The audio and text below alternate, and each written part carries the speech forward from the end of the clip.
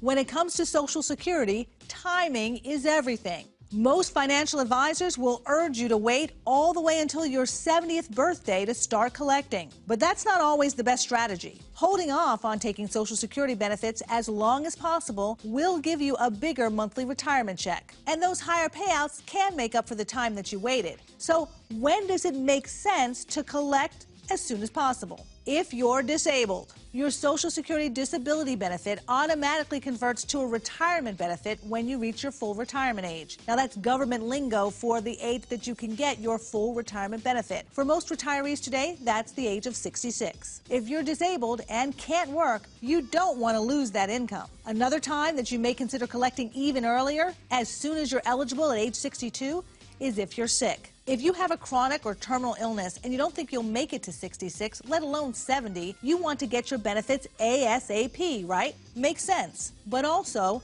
think about your loved ones. Your spouse can get a survivor's benefit and may really need it if he or she earns less than you do or doesn't work. Your retirement benefit goes up 8% a year, every year, from your full retirement age 66, to 70. And your spouse can collect either his or her own retirement benefit or yours, whichever is greater, for the rest of their lives. So consider your health and your loved ones so that you can retire well. Hey CNBC fans, thanks for checking out our YouTube channel. Here you're going to find videos packed with all of the information that you need to be smarter about your finances. You can subscribe by clicking right here and click on all the videos around me or the I right here to watch the latest from CNBC. Thanks for watching.